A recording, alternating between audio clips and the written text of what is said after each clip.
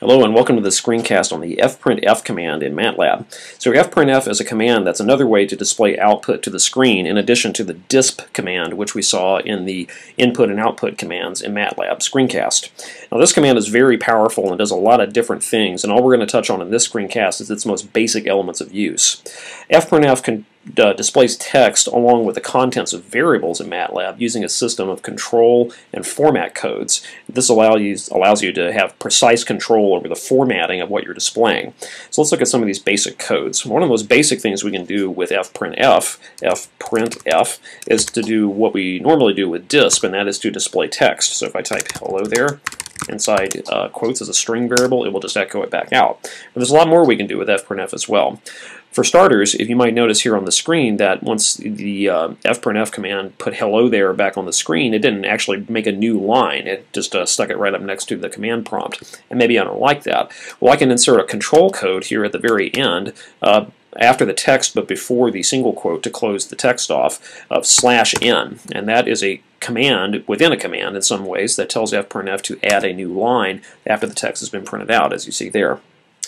The control codes that you can pass to FPRINTF let you do things that aren't even possible with DISP. For example, with DISP you can't put in an apostrophe into a displayed text because MATLAB will interpret that apostrophe as an ending quote mark. But you can do this with FPRINTF. For example, I could go in here and say, hello there, my name's Robert, and I'm going to hit the single quote twice. And when I hit enter now, you see the apostrophe shows up. Now remember that also that Robert, if you look in the workspace, is the current value of the string variable name. Now I can tell FPRINTF to insert the value of name into the text string no matter what the variable's value actually is. I can do that by, instead of typing the name straight out, using a control code %s.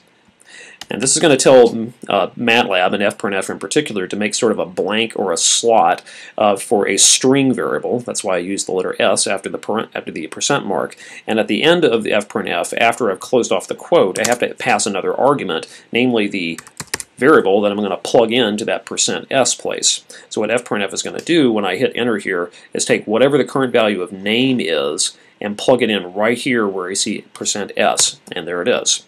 Now what's nice about this is I can now go and change the value of name, say name equals Harrison, my son's name, and when I re-execute that FPRINTF command, it's going to put in whatever the current value of name actually is. So this is a command that actually references variables in the workspace and puts them into what's being displayed. So I can also input or insert numerical information into the strings that I'm displaying here. That's precisely formatted with a set number of decimal places. Let's say I want to insert my test average along with my name inside this text. Now over here in the workplace I have 3 scores for 3 tests, 89, 66, and 55.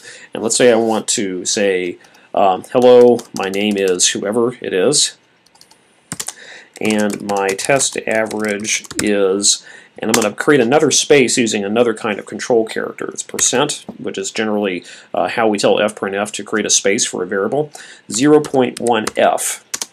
And what this is going to do is insert a floating point variable. A floating point essentially is a decimal value in MATLAB. It's a little more complicated than that, but that's how you can think of it. And it's going to use 1 decimal place. And now what I need to do is I have one variable here that's going to go into the first blank that I create. The second blank that I created with this command here, I need to enter in the other variable. Actually, I don't have a variable for this. I'm going to just have MATLAB calculate it. Test2, test3, all divided by 3.